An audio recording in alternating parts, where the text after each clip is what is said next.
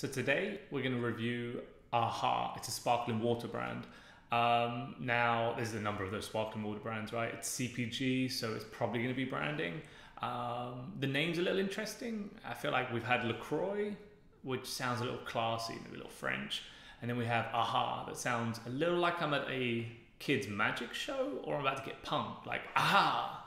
So let's see. And let's see how they do. Everyone knows the rules. I get a chance to look at an ad one time and tell you if it's a good branding, a good direct response ad, or it's a crappy ad in general. And I'm specifically looking for connected TV.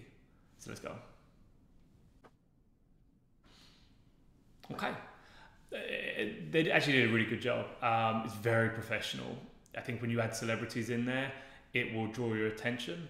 Now they're not the A-list celebrities that are gonna pick your attention quickly, but there's enough that keeps your attention. Instantly, they mention the sparkling water, which I think is basically telling you who they are. There isn't really that many unique selling points, but they do a great job from a branding point of view of telling you what they are and then showing you who they are. So attention grabbing.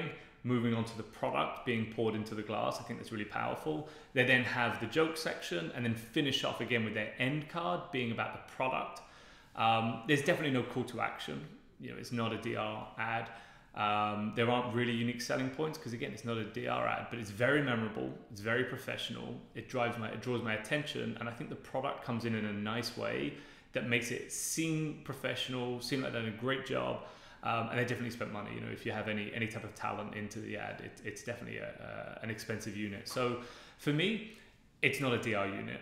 There's no logo throughout. There's no call to action. There's no telling me what you want me to do. So for that point of view, it's a 5. I think it's enough and it will draw your attention, that will drive people to the site, but not from a direct response purchase point of view. But I don't think that people are coming to the site to buy this in bulk. So it's branding, and from branding I think they did a great job. I'm going to give it an 8.7. Again, they do everything you're going to want to see from a branding ad. The only thing that I like to see is a logo throughout or something like that, but I don't think with a lot of these ads from branding it necessarily works. And the idea of branding is to remember who you are, what you do, and I think they did a great job with this.